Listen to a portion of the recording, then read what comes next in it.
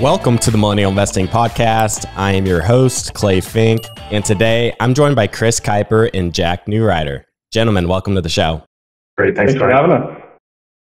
Before we dive into the research you guys have done, how about you introduce yourselves so the audience can connect a voice to a name, and tell us a little bit about your backgrounds and how you guys ended up joining the Fidelity Digital Assets team. Yeah, I can kick us off here. So Chris Kuiper, Director of Research at Fidelity Digital Assets. And my background, I guess, professionally, and then also I'll go into my Bitcoin origin story perhaps, and kind of how they both meet and where I ended up today. But my professional background is mostly in equity research, traditional finance, asset management. That's where I spent most of my time. I started at a fairly large firm in the Chicago area, had about $25 billion under management. I was an equity analyst there on their tech side. So I was having a lot of fun, absolutely enjoyed it. But I always had a passion and love for economics as well, all throughout college. And I continued to read economics. And a few years into my role there, I had the opportunity to get a master's in economics at George Mason University, which was one of my favorite or top or only choices. I said, if I'm going to do a master's in economics, it's probably going to be there because it was all my favorite professors and people I'd been reading anyway. So it was one of those opportunities I couldn't turn down. It was a fellowship for a master's. I also got to work at their research center and think tank where they published a lot of studies on public policy and things like that. And I bring all this up because this is kind of what primed me for my Bitcoin origin story, which is I had a keen interest in monetary economics, monetary theory, what is money. Went on my way to study with a lot of professors there who specialized in this. So I graduated with that program and I went back to finance. I still love finance. And so back to the buy side. And then more recently, just before joining Fidelity, I was at an independent research firm, also doing equity analysis. So where the two things started to kind of meet was I first heard about Bitcoin in 2012.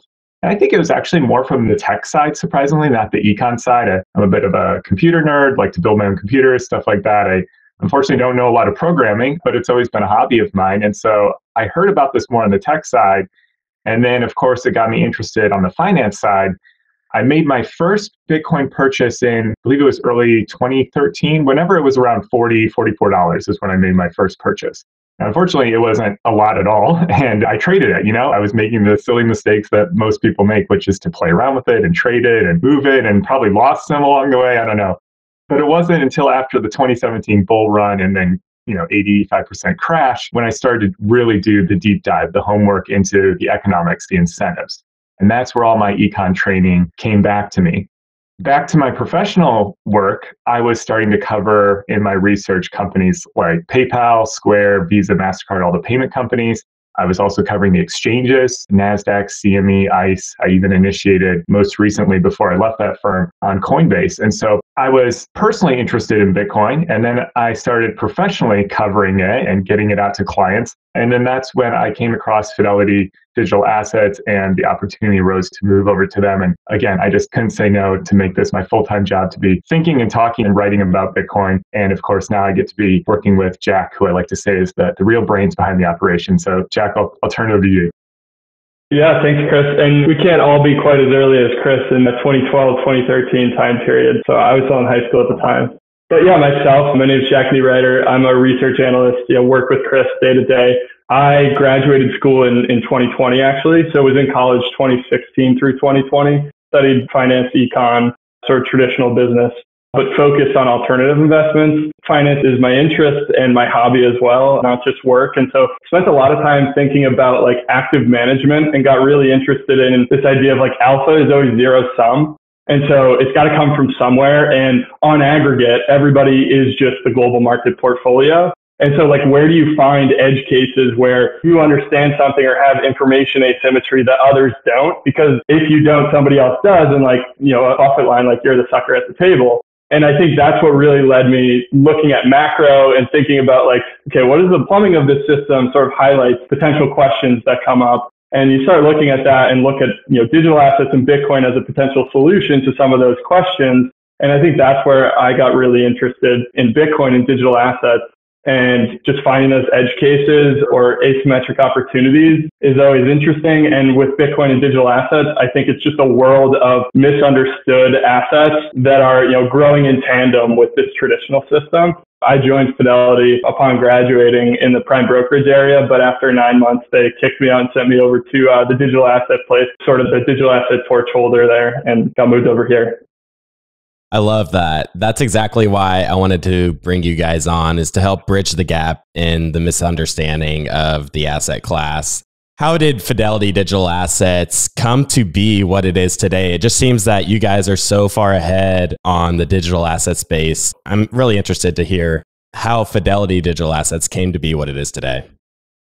Yeah, it's an interesting story, and one I've enjoyed learning as I've joined Fidelity. I mean, you could really start by looking at Fidelity as a whole. You know, it's over 75 years old. It's kind of this stalwart among the major firms and money managers out there. But if you look at their history, you know, they were one of the first to embrace things like placing orders and trades over the phone, you know, as quaint as that seems today. And then, of course, moving on to the digital revolution and being able to do it online and have an online brokerage account. To start with Fidelity Digital Assets, you actually have to go back further than Bitcoin to something called Fidelity Center for Applied Technology. And this was started in 1999, so well over 20 years ago. And you can kind of think of this as an R&D center arm of Fidelity. And so their job is just to explore and look at these new technologies that are coming on the horizon and looking for opportunities as well as potential disruptions. You know, I think one good way of putting it would be like, let's set this up to make sure we don't become the next Kodak, right? Or if you think of the old Bell Labs is what I thought of when I first heard of this. They had a major R&D center where they just did pure R&D, not necessarily with an objective or commercial product always in mind, but just to understand the technology. So of course, FCAT, Fidelity Center for Applied Technology, saw Bitcoin and they started playing around with it, experimenting with it. Of course, it was well before my time, but I think they even ran a pilot program where they had some of the employees were able to use Bitcoin wallets and pay for their lunch at the cafeteria with Bitcoin. So I think there's still some people bemoaning that they spent how many Bitcoin on their ham sandwich or whatever. It shows how don't just research and write about these things, they actually play with them and they use them. And so the next thing they started doing was they began mining Bitcoin. If we're going to understand this, they said, we're going to have to mine some Bitcoin. And the center still has a very large mining operation today. But one of the first problems or issues they encountered was they were mining Bitcoin, they wanted to hold it, and they realized there wasn't a good enterprise-grade, institutional level platform to custody those Bitcoin. And so that was the very first major product that they set out, or issue that they set out to solve. And so out of that came Fidelity Digital Assets in 2018. That's still one of our major and core products today. We custody Bitcoin. We hold and handle the private keys for all of our clients, major institutions. And then, of course, you know, other things added onto that are brokerage and trading services and financing options as well. So that's a bit of the origin story of Fidelity Digital Assets and where we are today. We all know there are thousands of cryptocurrencies out there today, and it can be pretty daunting for someone that's new and just getting into the space. So I'm curious, what coins does Fidelity even support, and why is that? So today, right now, Fidelity Digital Assets only supports Bitcoin. And I'm sure as we'll talk about with our recent publication, Bitcoin First, there's a number of reasons for that. We think it is important to start with Bitcoin, understanding Bitcoin. And then you also just have to realize too, our clients are institutional in nature. These are very large clients who take a long time to make a decision. They set aside a core allocation for something. And so, of course, we think, and we saw in the market, that Bitcoin makes sense here. And that's where we've started and where we currently are today. Could you talk to the audience about what the typical institutional client looks like, maybe the type of company, and dig into that? Yeah, I can jump in here. I think when we say institutional client, it's sort of a catch-all term for different types of asset managers. So this ranges from, large institutions like endowments, foundations, pension funds, corporate treasurers, which get talked about a lot, hedge funds, which, we start thinking more finance, directly asset managers. And then also, smaller shops, family offices, and RIAs, both large and small, as well as crypto and traditional financial institutions where we can act in, sort of a fashion to offer our products and services to other financial intermediaries as well. I think thinking about the types of firms that come inbound to us is pretty well highlighted through this institutional survey that we run every year. So we've run a survey for the past 3 years, which is up on our blog. So if people want to check that out, definitely worth checking out. So we try to keep it, more numbers and less wordy, so it's easy to sort of read through and capture some of the highlights. But what we find is these common trends across regions as well as investor types. And we've seen these clear trends in adoption and interest across like various types of institutions. What you tend to find is smaller institutions or smaller firms like financial advisors and family offices where maybe you have less people in the room, or we use the phrase like less red tape involved, have shown more interest inbound and have had sort of higher allocations or been thinking more on the fringe of what is this Bitcoin or digital asset class and how might we be able to allocate to it. Whereas larger institutions like pensions, endowments, foundations often have, more mixed feelings in the survey, have lower adoption trends. Not that those trends aren't sort of up and to the right, but there may be slower growth curves in relation to things like family offices and financial advisor shops. One stat that I pulled out that definitely highlights that is when we asked pension funds about whether or not they think digital assets has a place in portfolios, 45% of respondents said that they don't think it has a place in a portfolio.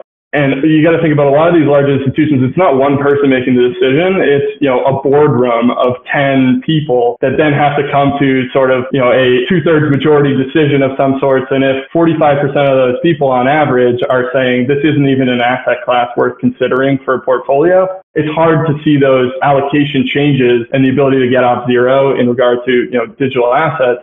It's very much like small ships. If you have a small boat, it's easy to turn the boat versus this huge freight or cargo ship, right? Those organizations are asking questions and certainly wanting to get educated. But I think that it's a lot earlier than, some people make it seem in the digital asset space. Bitcoin's been around for 12, 13 years, but this asset class wasn't really considered institutionalized until maybe 2020 when we had corporations and hedge funds starting to come out. And so it is still really early. And I think that education is a huge part of that.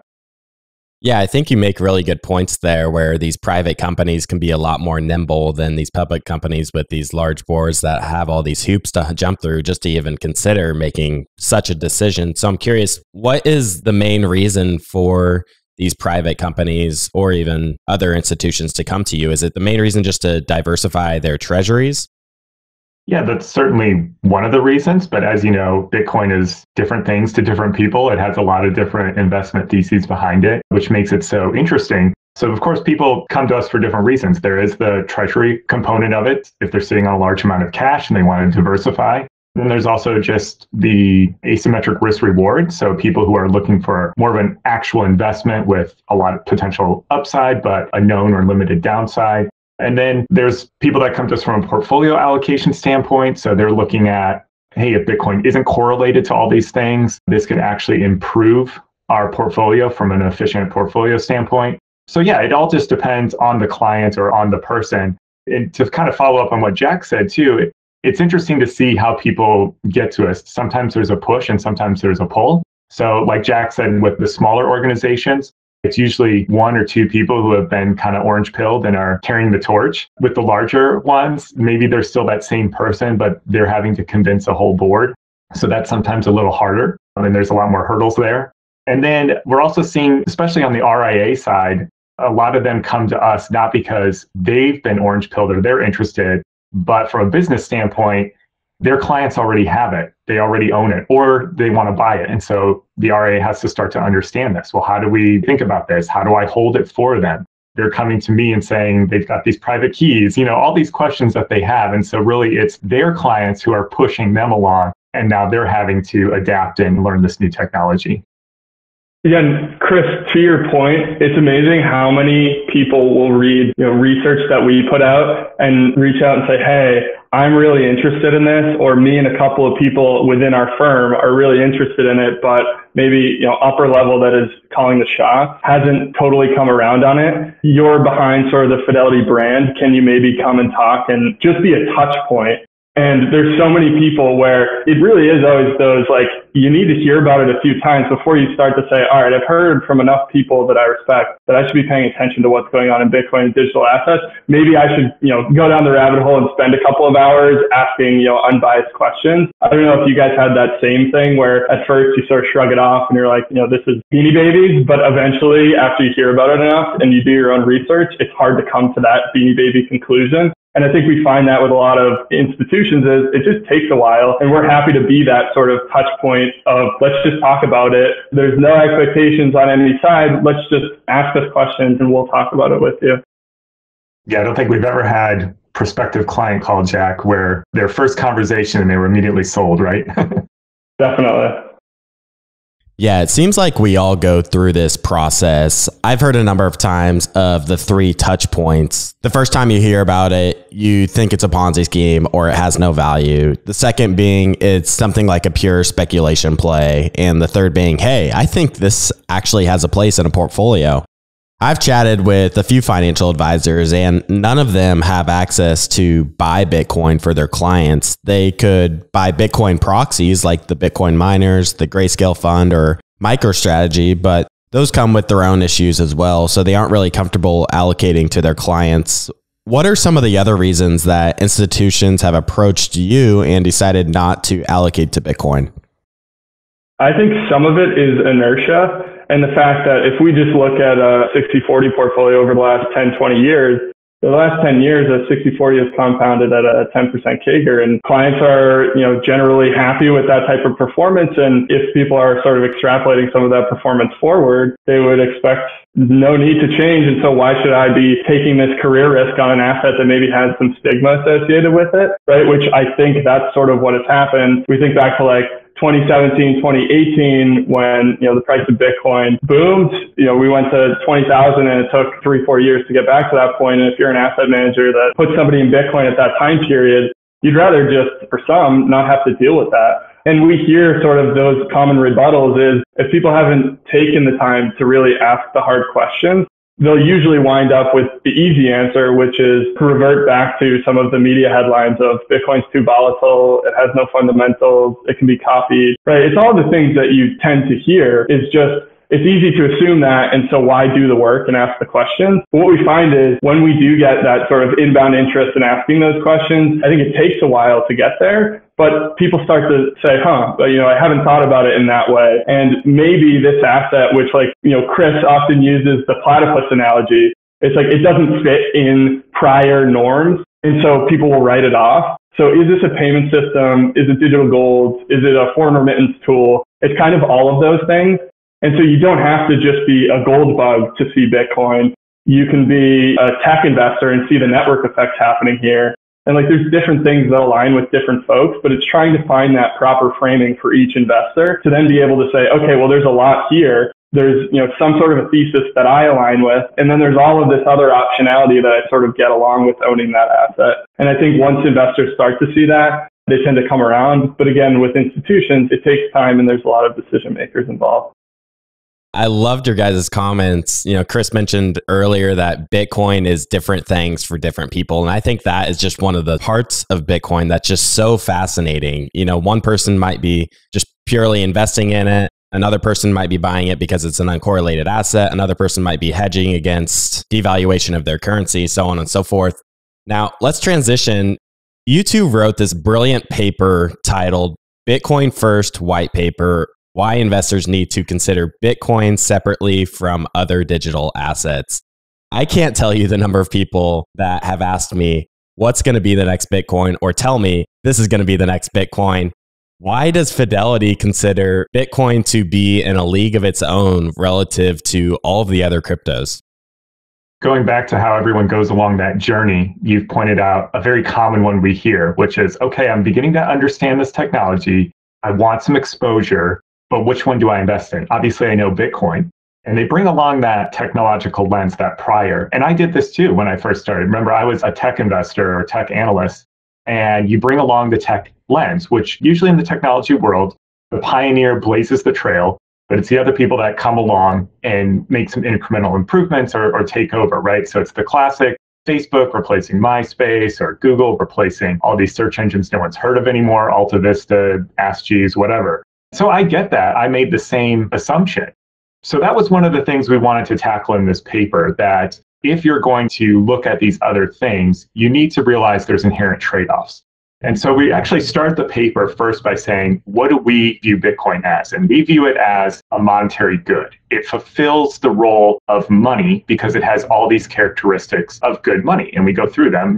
It's divisible, it's portable, it's scarce and finite. You can make sure it's genuine. All of these things make for really good money over history. And there's a lot of research to back that up. If you think of Bitcoin as a monetary good, then the next question is, okay, could something outcompete it, right? And so if you have a free market for monetary goods, you want the one that fulfills all these things the best will win, right? It's a good question to ask. It's theoretically possible, but when you start to dig into it, you realize this is likely not going to happen at all because Bitcoin is the most decentralized and the most secure of all of the other things out there. So at the very best, someone can come along and completely copy Bitcoin's code. It's open source, right? So they've made another Bitcoin that's just as decentralized or secure, or in theory could be, right? But in practice, it's not because of network effects. And so it's the example that we give, I could copy Wikipedia's code, but my Wikipedia wouldn't be nearly as successful because why would people have an incentive to jump to mine when it's exactly the same? We use the example of reinventing the wheel in the paper. And we actually say, this is such a cliche, but here it's actually true. Like you would just be reinventing the wheel. Once you see Bitcoin, you can't unsee it. You can't make a better one, right? If people are already with Bitcoin, it was the first mover, it's the most decentralized, it's the most secure. We think this one is going to have the dominant network effects. And if you think network effects are strong for things like Facebook, which has, half the globe on its networks, wait till you see the network effects for money, because the incentive is so much higher to choose the right monetary network. You are literally going to lose money if you don't choose the right one. And so we don't see anything usurping that because, again, if you want money, are you going to choose one that's the most decentralized or secure, or are you going to choose something else? Now, like you said, that's why we see it in a league of its own. We think you have to start with Bitcoin in its own bucket in that way. Now, other things, of course, have come along. They've copied the code and they changed it. And that's fine. We're not disparaging those things in the paper. We're simply pointing out that once you do that, whether you want to realize it or not, you're making a trade-off. So if you're going to say, oh, this is better than Bitcoin because it's more scalable, it's faster, it's got more programmability, that may be true, but then you've sacrificed something else, usually in the realm of decentralization or security. And again, those are the things you want for money. So we think Bitcoin fulfills the role of money. These other things can fulfill other use cases. Does anybody else love getting their day kicked off with a warm cup of quality coffee? Well, let me tell you guys about the coffee upgrade I recently made. Instead of rebuying the same old, let Trade Coffee send you something freshly roasted that you're literally guaranteed to love. Trade Coffee sells the freshest roasted and ethically sourced beans from America's best local roasters. They ship free to you as often as you'd like, whole or ground. Trade's real coffee experts taste test over 500 roasts, and their quiz matches you to your ideal coffee based on your taste preference and brewing method. They also guarantee you'll love your first bag or they'll replace it for free. You're really hitting hard on the network effect piece, and I think that's really important. The idea is that each new incremental user adds value to the network and makes it more valuable for all of the existing users. And Chris, you mentioned Facebook's network effect and how monetary network effects are much stronger. It's interesting to think about how some people are able to add a lot more value to the network than others. For example, when Tesla bought $1.5 billion worth of Bitcoin, that added a heck of a lot more incremental value to the network than, say, some smaller businesses or even most individuals. Whereas Facebook adds users one by one, and each new user isn't all that different than any other user. And that helps illustrate the difference between a monetary network and most other network effects. You also mentioned that Bitcoin is decentralized, and you hear that word tossed around all the time in the space. And I think your common person might be like, so what, it's decentralized. So I want to ask you why the decentralization piece is so important for digital assets, and why is Bitcoin considered to be more decentralized than all of the other cryptocurrencies?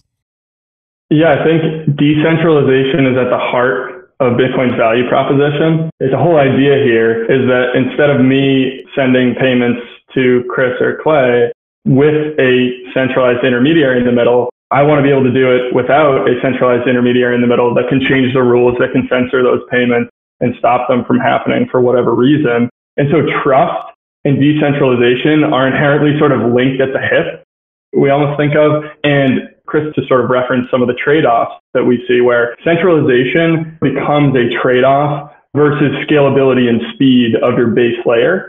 And a lot of this has to do with the size of blocks and the amount of history that is contained within Bitcoin or any software protocol's history. And so with Bitcoin, the idea is let's keep the base layer very simple. Let's just make this network have 21 million coins, uncensorable peer-to-peer payments, and that's it. And let's keep the block sizes at 1 megabyte, which is what it originated at. Whereas, we see, and we reference this in the paper, is like the block size wars really highlights the Bitcoin community or the free market emphasizing that decentralization matters, because the block size wars was all about this idea of, okay, Bitcoin's too slow because if we have 1 megabyte blocks, we can only get 4 to 5 transactions across per second if you sort of back out the math.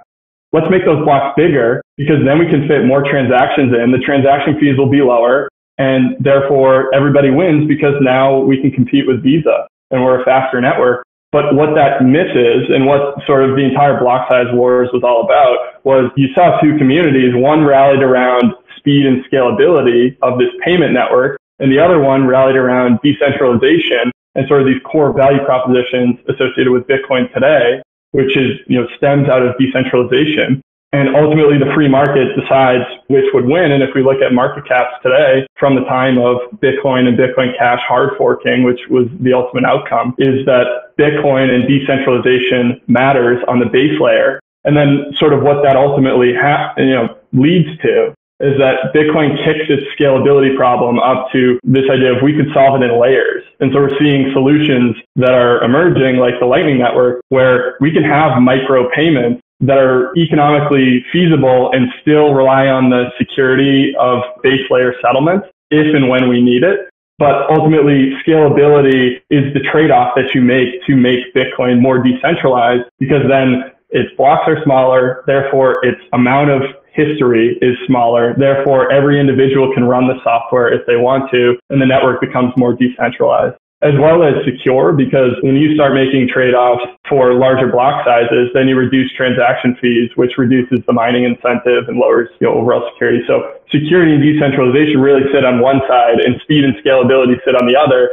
And Bitcoin, out of all digital assets, really makes the biggest trade-off towards that decentralization and security. And then all of these other emergent digital assets are starting to make different trade-offs towards scalability, complexity, and speed on their base layer. But it does come at a direct cost of some level of centralization or security. When you guys mentioned that there aren't really any legitimate competitors, or it's going to be very difficult for another monetary good to overtake Bitcoin to the network effects, they might look at the list of coins and look at something like Ethereum, where the market cap is actually somewhat comparable to Bitcoin. Is Ethereum or any of the other larger market cap coins actually legitimate competitors to Bitcoin, or how do you think about that? Yeah, it's a tricky question because, as Jack said, the free market or anyone who's participating in this marketplace is voting with their dollars on what they think is the right mix or balance of these things, right? So with Jack's example of the block size wars and the forks that came off of it, we have in the paper a chart showing Bitcoin towers by magnitudes of 100 or more over these forks. So clearly people voted with their dollars in terms of market cap and said, I want Bitcoin, not Bitcoin Cash, to store my value, right? And so that makes sense. Now, to your point, it's a good question because, there are a lot of people, especially in the DeFi space, who say, well, I transact in Ether all the time, the native token of the Ethereum network, and I have to use Ether for all these things, and I'm always converting back to Ether. To me, Ether is the base money. Ether's money to me. And like we're saying, if we're saying out of one side of our mouth, for the free market and people are going to choose whatever works for them, but on the other hand, we're saying we think Bitcoin's going to, win this game. What's it going to be? And so, we have to be intellectually honest. We don't know exactly how that's going to play out. But from what we've seen so far, with Bitcoin being the first, most decentralized, most secure, and then everything coming after it, Ethereum founders are known. They have a very influential group of developers and names and people behind it. That's fine, but they're certainly more centralized than Bitcoin, right? And so when it comes down to it, again, what are people going to choose? And so while we can't predict or know exactly, I would put my money on that when it comes to that base layer, the true monetary good. You want the simpler, quote, dumber network to handle these transactions and for it to be ultimately secure, unconfiscatable, permissionless, censorship resistant. This is clearly nobody else's liability. This is a bearer asset that you can hold. I mean, it's the ultimate pristine collateral, as some people like to say, right? And we're seeing that play out today. So that's kind of the reasons why we think Bitcoin's network effect will grow as a monetary good. These other things can grow for other use cases. But again, it's a good point. We don't entirely know. Jack, I don't know if you had other thoughts on kind of poking holes in the theory with saying, well, I use Ether. To me, Ether is money, Yeah, I think when we look at these other digital assets, like the investment risk return profile is completely different, right? Because if we're making the assertion that Bitcoin is really trying to fulfill this role as a monetary good that allows for it to function as a store of value asset and a medium of exchange, well, what do all of these other digital asset networks enable? Because you could theoretically do both, but I think we would argue, in many ways, particularly the store of value aspect, is inferior to these other networks because Bitcoin had that 0 to 1 moment and created it. And so I almost start to build like these use cases for other digital assets appear to be competing with like Bitcoin's ability to scale itself. And so Bitcoin scaling technology, as well as like companies and infrastructure that are being built around Bitcoin, are sort of the competition for these other digital assets that are trying to fill other use cases, like other borrowing and lending platforms and different things that could be created using this technology is being created within like this DeFi ecosystem and on these other layer one platforms. Whether or not, these have long-term, terminal value, I think a lot of that has to do with, can Bitcoin scale itself and can all of that infrastructure be built around Bitcoin? Or do these other networks maybe use Bitcoin as like a collateral in some sense, or this monetary good, right? Where Bitcoin is the sort of ultimate monetary good and these other things are sort of moving around or tethered to it in some form or fashion. I think that's how we're sort of looking at the rest of the digital asset space. Now, one pushback I get all the time is that Bitcoin has no value and it's not backed by anything. What would your response be to something like this? Yeah, my first response when someone gives me that question is, what do you mean backed by?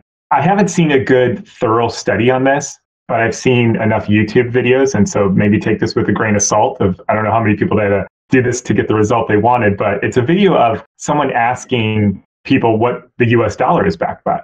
And a surprising number of people say gold. They still think the US dollar is backed by gold. It's not that crazy because for much of its history, it was you could convert your paper dollars, your US dollars, to an amount of gold. There was a fixed peg, $20, 0.67 cents per ounce of gold. And then, of course, they revalued that. And we've incrementally gotten away from that. And people also know we have, all this gold in Fort Knox. We have gold on the central bank balance sheet. So there's still this intuitive sense that it's backed by in terms of you could convert it. But of course, we know that's not true. So first of all, what's the US dollar backed by? It's backed by nothing. I mean, some people say it's backed by the government, our military, the ability to get taxes from people. But I think that kind of puts the cart before the horse, right? Because you can just look at other countries. Let's look at Turkey in the last few months here, whose currency has dropped by 50% or more, or they're experiencing inflation of 50% officially, maybe 100% by unofficial measures. They're an industrialized country. They're a G20 country. They have a military. They have the ability to collect taxes. They have a government, but their currency clearly is not backed very well by these things. And so people say Bitcoin isn't backed by anything. It's true in the physical sense that you can't trade it at a fixed exchange rate for something else. There's not a reserve from the Bitcoin corporation sitting somewhere that you could swap it for something, right? But what is backing it is the network. The massive amount of computing power that's powering this network, that's verifying and processing the transactions, that's securing the network. All of the nodes, the verifying nodes, are backing this network. And so what you're putting your faith and trust in is this code. And the code is open source, it's verifiable, and we can see the incentives that give us the assurance that the Bitcoin is genuine, it's not fraudulent, it's not created fraudulently out of thin air, it can't be double spent, and that there's that really hard cap of 21 million. That's the key, right? That's what you're putting your trust in, because that's what makes it scarce. That's what gives it value. That's what gives it the ability to potentially be a store of value. And so the question is, would you rather have a money backed by something that doesn't have one single ruler or one single board, like a Federal Reserve Board of Governors, a dozen people that are sitting behind it making decisions? Would you rather put your trust in that, or would you rather put your trust in a currency where you can see the rules, you can see the pre-programmed monetary schedule, and you can see all the incentives that give you the confidence that this is what's going to continue in the future, that these rules are not going to be changed? So I guess that would be my response to that. Yeah, it kind of reminds me of what Jack mentioned before, where people just kind of have this inertia where people have always used the US dollar. So why would we need something else? Why would, we need to trust something else? All these questions come up. I'd like to ask, what are some of the things happening in the Bitcoin space that you guys are studying or keeping your eye on that makes you optimistic or gets you pretty excited about what's happening? I think there's a ton of things to be optimistic about when you're looking at Bitcoin. Like this is, I look out across, from an investment perspective, the investment landscape, and I see tons of things that were tailwinds for certain asset classes that have now become headwinds. But when I look at Bitcoin and the digital asset ecosystem, I see tons of tailwinds. From that sort of an investment lens is like, there's a ton of opportunity here. And I think the innovators and the things that are being built around these ecosystems is what's most interesting to me anyway. Like, so Lightning is an obvious one, which we sort of mentioned. But what are the things that Lightning then enables is sort of limitless in many ways, where if you have like a payment network that is completely open source, it costs effectively nothing and has no counterparty risk because both parties can settle back to the base layer chain. You get effectively the full settlement assurances associated with Bitcoin using the Lightning Network. Like there's so many possibilities where we always say this phrase of like digital gold. But I think, and that's kind of cute, like to make the analogy between a traditional investor trying to understand the space. And it's important, like to have something to tether to. But I think everybody thinks of the gold part and you think of there's only 21 million, but you understand digital to the point of, okay, it's not a gold brick, it's computer software. But what you lose is this thing of like, Netflix isn't just digital movies or digital blockbuster.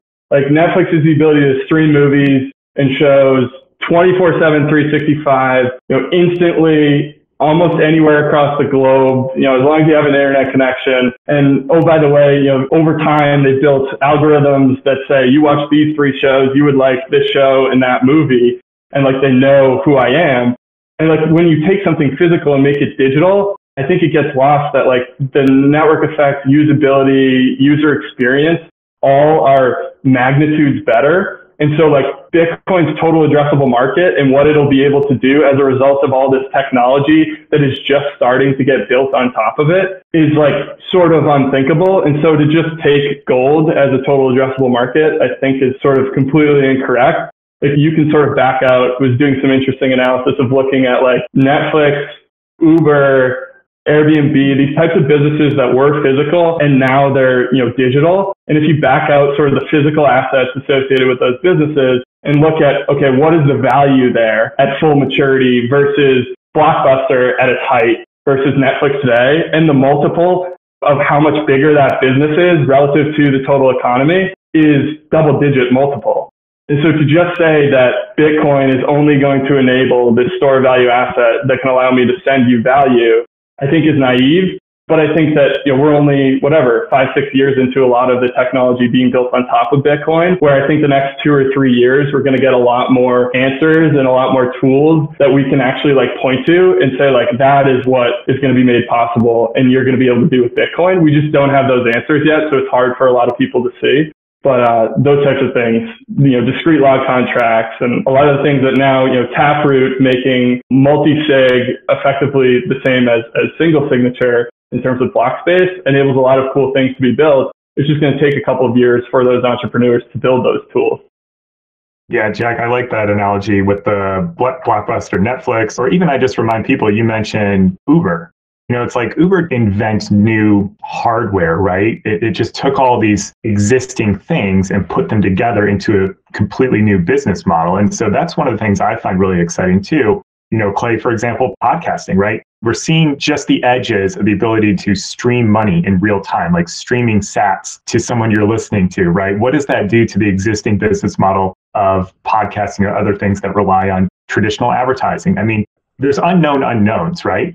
We don't know what these new things will enable, but just getting a little glimpse of some of these things makes me very assured that there will be some brand new technologies and business models out there that we can't even see yet. Yeah, and it's like the more out on the fringe you go, the more like interesting and exciting it is, but the less answers you have. We see like discrete log contracts, which is like, this idea that we could have sort of a derivative that uses Bitcoin as its settlement layer in some sense. What if you could hold stable value that was backed by Bitcoin using a discrete log contract? And now all of a sudden you have a savings account in Bitcoin, but you have this ability to have sort of a checking account or stable US dollar stable value or whatever you want to peg to using Bitcoin as the underlying collateral for both of those. Both of those things, that enables so much value accrual to the base layer of Bitcoin, as well as reduction in trust, because a lot of the stable coins that exist today are centralized. And what if we could use the most decentralized digital asset as the underpinning for that? That stuff is starting to be made possible, and I think stuff that we're excited about. And all of that value accrues to base layer holders over time. Yeah, I agree that we are potentially just scratching the surface on what Bitcoin is potentially becoming. I think a lot of people, might have trouble wrapping their head around how big the total addressable market is for this just one asset. Could you talk about why Bitcoin is an attractive option to diversify a portfolio in the current market specifically? 5 or so years ago, a lot of people might say things were a lot more stable in terms of the economic environment. So maybe you could discuss some of the things we're seeing today specifically.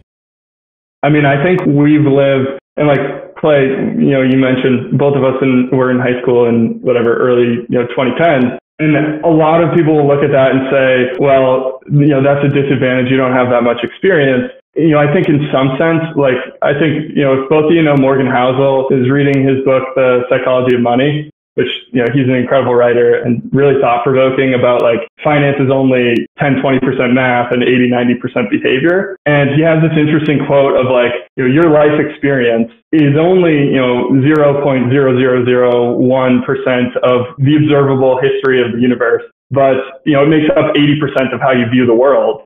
And it feels like, in some sense, the past 40 years of investing have had a couple of embedded assumptions within them where a 60-40 portfolio and owning a house has been the way to go. And let's extrapolate that into the future. But when you look at the trends that have sort of caused that to be really successful, they're almost like trends that can't persist forever. A few of the big ones to me that stand out is just look at interest rates, right? Interest rates price themselves into every single asset because they're sort of your baseline opportunity cost. I could own fixed income, this risk-free asset, or, I could own this risky asset discounted at a rate that bakes that in. Interest rates from 1981 were over 15%, and today they're sub 2% on the 10-year. And that was nearly a linear line straight down. And that's a tailwind for all assets, thinking of traditional assets, stocks, bonds, and real estate. That's a tailwind for all three of those. Then we think of, being US centric and the US dollar sitting at the heart of the financial system.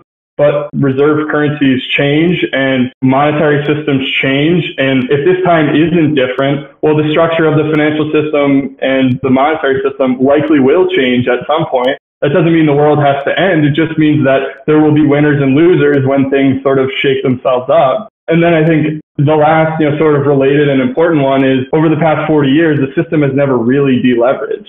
We've had big moments of deleveraging, but every single time policymakers have stepped in, both monetary, central banks globally, as well as increasingly fiscal policymakers, politicians spending money, into the system, deficit spending.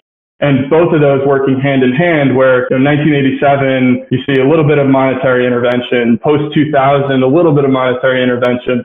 2008, You see, quantitative easing on the monetary side, but you also see a little bit of fiscal spending with the TARP deal. And then 2020, what do you get? You get both monetary and fiscal working hand in hand. And it's because the system never really delevered. The leverage just sort of moved around the system.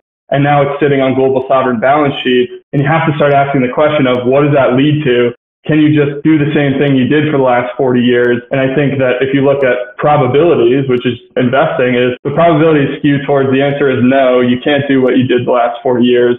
And yes, the world is probably going to change to some degree. So what do those probabilities look like? And I think what we see is large sovereign debt loads. Historically, we've seen the solution there traditionally for large sovereigns is to run, negative real interest rates, let inflation run a little bit hot, and peg your interest rates down below that inflation rate. And so you sort of naturally peel down the leverage in the system by debasing your currency. And so what assets look interesting? What assets maybe don't look as interesting? Well, I think fixed income cash maybe looks a little bit less interesting in that type of an environment. And I think, traditionally real estate is interesting, or precious metals. And then we start to think about digital scarcity and an emerging digital scarcity or an emerging monetary good in the digital space. Maybe Bitcoin makes some sense in a portfolio in that type of an environment. I think that's the case that we're making. Yeah, and also just going back to what we touched on earlier about decentralization, why it's important. People are finding out a lot of their assets are also someone else's liabilities, right? And so what are the true assets that are left standing that are not someone else's liabilities? A lot of people think just cash a great asset because it's theirs. Especially think of a cash in your billfold. It's I have this dollar, I own it, I'm holding it in my hand. But that's actually a liability on the Federal Reserve's balance sheet, right? Cash in circulation is classified as a liability for them. And so, as Jack was saying, what do we expect the playbook to be? We've seen it time and time again. You have negative interest rates, you debase the currency, and of course, the ideal is always to do this in, quote, the responsible way, or trying to juggle this, kind of the Fed likes to use lots of analogies of a balloon, not too much to pop it, not too little to deflate it. But in reality, markets are much more chaotic than that, right? And driven by human emotions. And also, I would just disagree with that kind of underpinning of the analogy anyway. But just to get back to my original point, I think we're going to have a rude awakening when people realize what are actually liability-free assets and what are not. Fantastic points. I think from my perspective, the real rate of return being so widely negative on cash and fixed income gives such a strong incentive for people to at least consider Bitcoin. You look at some of these public companies, even Apple has $200 billion in cash, Berkshire Hathaway, and many of these other companies. And you're seeing it already from the private company perspective that don't have as many hoops to jump through. So Chris and Jack, thank you so much for coming onto the show. I really, really appreciate you guys taking the time to share what you guys are working on and your research. Before we close out the episode, where can the audience go to connect with you and learn more about Fidelity Digital Assets? Yeah, thank you, Clay. It's been our pleasure. You can go to fidelitydigitalassets.com. And you can also check out our Twitter @digitalassets. Awesome. Thank you so much, guys. Thanks, Clay. Thanks for watching. Make sure to subscribe and hit that notification bell so you don't miss out on our next podcast episode and new investing resources. What are your takeaways and thoughts about this discussion? Let us know in the comments section below.